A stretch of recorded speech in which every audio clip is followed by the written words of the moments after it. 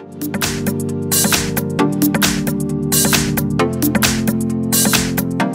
I've got ASUS ZenFone Max Pro M1 and let me show you how to activate Google Backup on the following device. So at first let's open list of all applications, then find and pick the settings. Now go to the system option and pick backup. And simply activate it by tapping on this switcher. So backup option is already activated, but we have to add the backup account. So let's click on account.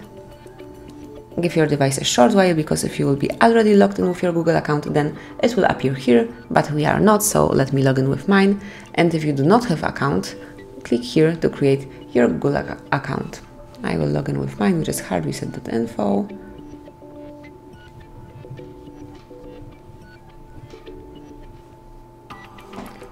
info1@gmail.com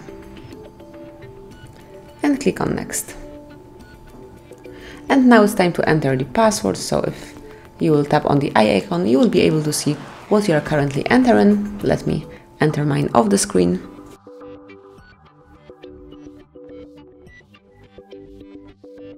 And as only the password is entered, click on next. And here you can come along with all terms of services, so click on privacy policy, for example. And now you can come along with the documents, all the terms and conditions, and if you agree with all of the above, click on I agree.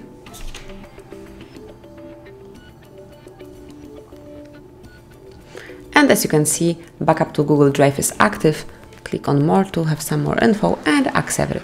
So that's all. We've just enabled backup to Google Drive, and this backup includes apps and app data, call history, contacts, device settings, and also messages. So click on OK, and that's it. Now you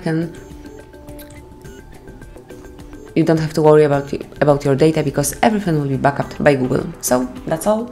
Thank you for watching. Please subscribe our channel and leave the thumbs up.